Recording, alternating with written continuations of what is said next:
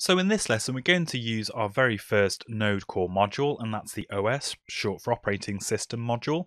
And we'll use it to find out some more information about the environment that you're using. And whilst we're looking at environment, we'll also take another look at the process object and see some of the other things that you can do with that. And a couple of other extra things that tell us the directory name and the file name of the currently running program. But to get started, we actually need to import that operating system module into one of our files. So let's create a new file and do that now. And I'm just going to call this one system.js, but feel free to call it whatever you like. And to import a module, the standard way to do it is to use the require keyword. So we could write something like this, where we're creating a variable called OS and actually storing the result of the module inside it. So this will then give us the ability to access any properties or call any functions that are available in the OS module. And if your text editor supports it, just by typing the variable name followed by a dot should give you all of the properties and functions that are available to you, so you can scan through these and have a look at what you can do with the OS module. So to start off, let's find out a bit more about the user that's actually running the Node.js program. And we can do that by calling a function on the OS module, which is simply user info. So if I was to save that script and then run it, you'll see I'll get information about the username and the home directory of the person that's running this Node script. And there's also some additional information like the user ID and the group ID, which if you're running on a Unix-like system would actually tell you the correct group and user ID. But because Windows doesn't have this concept of user IDs and group IDs, so just get -1. So it's not massively helpful for Windows users. So let's have a look at some of the other functions that you can call on the OS module. There's another function called platform, which if I run the script now, indicates that I'm using a Windows operating system. And obviously you'll see something different if you're running a Mac or a Linux machine. But another useful function you can call is release as well. So if we just run that now, you can see I can get the specific version of Windows that I'm actually running these Node.js programs on.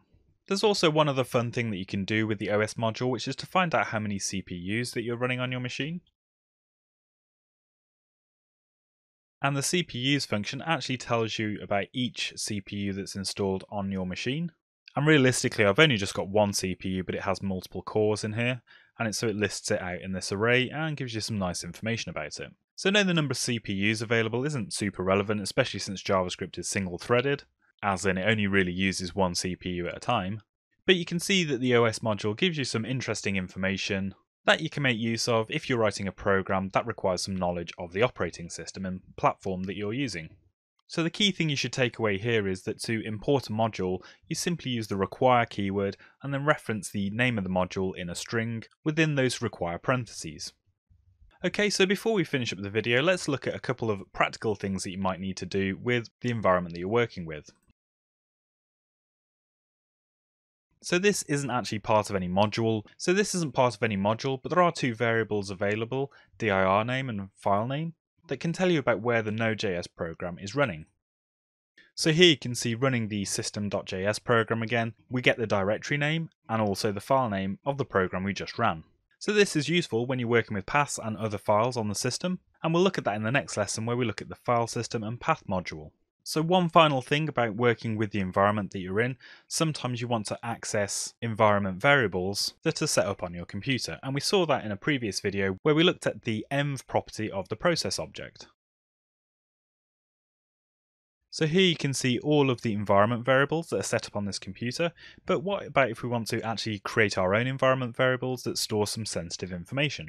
So it's common practice to store things like usernames and passwords as environment variables on a computer so that they're not stored within your code base. So we can create a new environment variable simply by saying export and then the variable name. So let's say database password and assign it some value. And this command might differ if you're using different command prompts, but certainly if you're using bash or git bash, this is the way to do it. So now if we were to run our system.js program again, scrolling through the results of process.env, you can see now we've got a database password stored in there, so we could then extract that and use it within our Node.js programs. So that should cover pretty much everything that you need to know about working with your environment and getting information about the system that you're working with. In the next lesson, we're going to look at working with files and the file system module.